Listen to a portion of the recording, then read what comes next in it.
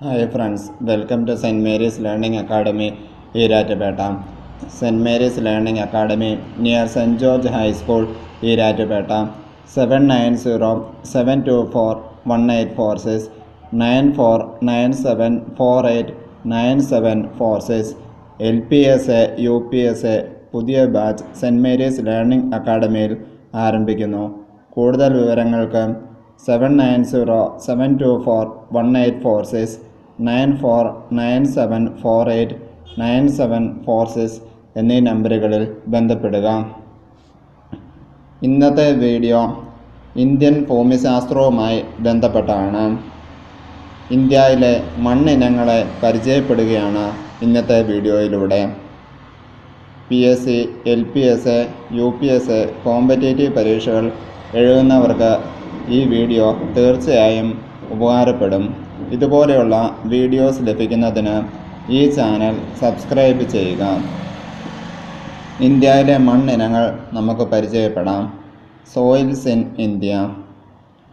ആദ്യം നമ്മൾ പരിചയപ്പെടുന്ന എക്കൽ മണ്ണാണ്. അലൂവിയൽ സോയിൽ അല്ലെങ്കിൽ എക്കൽ മണ്ണ്. ഇന്ത്യയിലെ ഏറ്റവും പ്രധാന മണ്ണിനമാണ് എക്കൽ മണ്ണ്. ഇന്ത്യയിലെ ഏറ്റവും പ്രധാന മണ്ണിനമാണ് അലൂവിയൽ സോയിൽ അല്ലെങ്കിൽ എക്കൽ മണ്ണ്. കൃഷിക്ക് ഏറ്റവും യോജിച്ച മണ്ണാണ് എക്കൽ മണ്ണ്.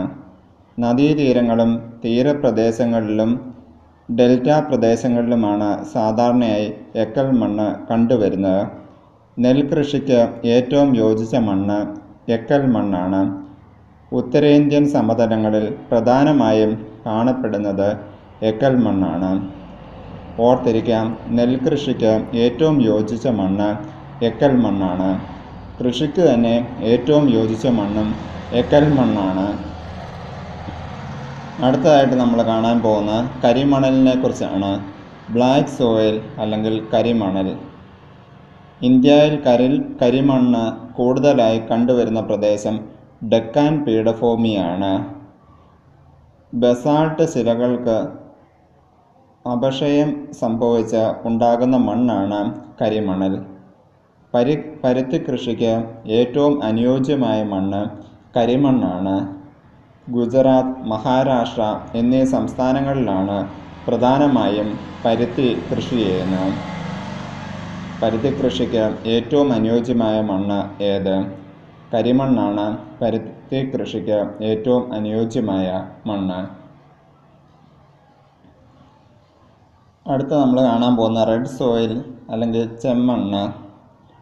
ഇരുമ്പിൻ്റെ അംശം കൂടിയ മണ്ണാണ് ചെമ്മണ്ണ് അല്ലെങ്കിൽ റെഡ് സോയിൽ. ഇരുമ്പിൻ്റെ അംശം കൂടുതൽ ഉള്ളതുകൊണ്ടാണ് ചെമ്മണ്ണിന് ചുവപ്പ് നിറം ലഭിക്കുന്നത്. ഛോട്ടാ നാഗ്പൂർ പീഠഭൂമി പ്രദേശത്താണ് റെഡ് സോയിൽ കൂടുതലായി കാണപ്പെടുന്നത്. ഓർത്തിരിക്കാം, ഇരുമ്പിൻ്റെ അംശം കൂടുതൽ ഉള്ളതുകൊണ്ടാണ് ചെമ്മണ്ണിന് ചുവപ്പ് നിറം ലഭിക്കുന്നത്. ചെങ്കൽ മണ്ണ് അല്ലെങ്കിൽ ലാറ്ററൈറ്റ് സോയിൽ. കേരളത്തിൽ ഏറ്റവും കൂടുതൽ കണ്ടുവരുന്നത് ചെങ്കൽ മണ്ണ് അല്ലെങ്കിൽ ലാറ്ററൈറ്റ് സോയിലാണ്. ഫലപുഷ്ടി കുറഞ്ഞ മണ്ണാണ് ചെങ്കൽ മണ്ണ്. ലാറ്ററൈറ്റ് മണ്ണ് എന്ന പേരിലും ഇത് അറിയപ്പെടുന്നു. ലാറ്ററൈറ്റിന് ചുവപ്പ് നിറം നൽകുന്നത് അയൺ ഓക്സൈഡാണ്. കേരളം, തമിഴ്നാട് എന്നിവിടങ്ങളിലാണ് പ്രധാനമായും ചെങ്കൽ മണ്ണ് കാണപ്പെടുന്നത്. റബ്ബർ, കുരുമുളക്, കശുമാവ് തുടങ്ങിയ വിളകളാണ് പ്രധാനമായും ചെങ്കൽ മണ്ണിൽ കൃഷി ചെയ്യുന്നത്. ഓർത്തിരിക്കാം, ചെങ്കൽ മണ്ണിന് ചുവപ്പ് നിറത്തിന് കാരണം അയൺ ഓക്സൈഡാണ്. പീറ്റ് മണ്ണ് അല്ലെങ്കിൽ പീറ്റ് സോയിൽ. ചതുപ്പ് നിലങ്ങളിലാണ് പീറ്റ് മണ്ണ് പ്രധാനമായും കാണപ്പെടുന്നത്. കണ്ടൽ മരങ്ങളുടെ വളർച്ചയ്ക്ക് അനുയോജ്യമായ മണ്ണാണ് പീറ്റ് മണ്ണ്. പീറ്റ് മണ്ണ് ഉള്ള സ്ഥലങ്ങളിലാണ് പ്രധാനമായിട്ടും കണ്ടൽ കാടുകൾ നമ്മൾ കാണുന്നത്. പർവ്വത മണ്ണ് അല്ലെങ്കിൽ മൗണ്ടൻ സോയിൽ. ജൈവാംശം ഏറ്റവും കൂടുതലുള്ള മണ്ണാണ് പർവ്വത മണ്ണ്. തേയില കൃഷിക്ക് ഏറ്റവും യോജിച്ചത് പർവ്വത മണ്ണാണ്. വനങ്ങളുടെ വളർച്ചയ്ക്കും സഹായകരമാണ്. ഓർത്തിരിക്കാം, തേയില കൃഷിക്ക് ഏറ്റവും യോജിച്ച മണ്ണ് ഏതാണ്? പർവ്വത മണ്ണാണ് തേയില കൃഷിക്ക് ഏറ്റവും യോജിച്ചത്. മരുഭൂമിയിലെ മണ്ണ് അല്ലെങ്കിൽ ഡെസേർട്ട് സോയിൽ. ജലാംശം കുറവുള്ള മണ്ണാണ് മരുഭൂമിയിലെ മണ്ണ് അല്ലെങ്കിൽ ഡെസേർട്ട് സോയിൽ. മരുഭൂമിയിലെ മണ്ണിൽ അലിയുന്ന ലവണങ്ങൾ കാണപ്പെടുന്നു. ഓർത്തിരിക്കാം, മരുഭൂമിയിലെ മണ്ണിൽ അലിയുന്ന ലവണങ്ങൾ കാണപ്പെടുന്നു. ഇന്ത്യയിലെ പ്രധാനപ്പെട്ട മണ്ണിനങ്ങളെ പറ്റിയാണ് നമ്മൾ ഈ വീഡിയോയിൽ പരിചയപ്പെട്ടത്. ഇതുപോലുള്ള വീഡിയോസ് ലഭിക്കുന്നതിനായി ഈ ചാനൽ സബ്സ്ക്രൈബ് ചെയ്യുക. PSC, LPSA, UPSA കോച്ചിംഗ് ക്ലാസ്സുകളിൽ പങ്കെടുക്കുന്നതിനായി cent Mary's learning academy Erattupetta സന്ദർശിക്കുക. Thank you.